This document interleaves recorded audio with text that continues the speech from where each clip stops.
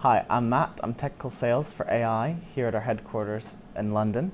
And today we're going to be going over the Q3 and the new front panel and how to use that to configure your outputs, IP address, and set a panel lock. So here we are with the Q3 front panel. And we're going to go through some of the options that you can configure directly from this front panel without going into Windows or AI software. So pressing the menu button, you're greeted with a few different menu options. You can use OK and the arrow keys to navigate between these. So if I go to Output Setup, we'll have a look at this first.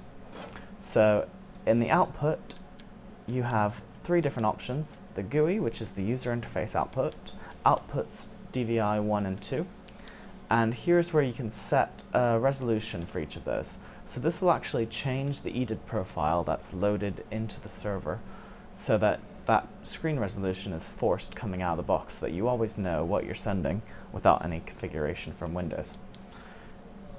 Here we can change the refresh rate for a single screen, but typically you don't want to change this because you want to have the same refresh rate across all of your outputs. Whether that's 60 or 50, you want to make sure that you do that for outputs 1, 2, and the GUI. And here we can disable the outputs as well.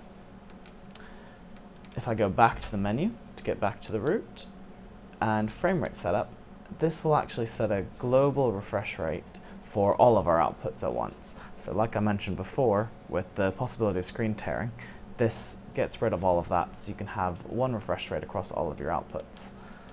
And there's a bunch of standard ones here. If I hit menu, go back, IP setup. This is where we can set the IP address in our server. So you have two network cards in the Q3. You see port 1 and port 2. Currently I have something connected into Ethernet port 1 that, if you look at there, it's a green 1 gigabit connection. So that's good. We want gigabit network when using AI.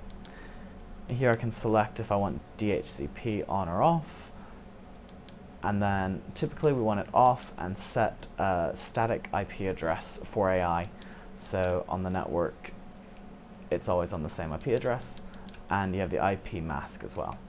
Hitting menu, we get back up to the root menu, and the panel lock. So here you can set a 4-digit code to lock the options of the media server so that nobody can tamper with it while you're away.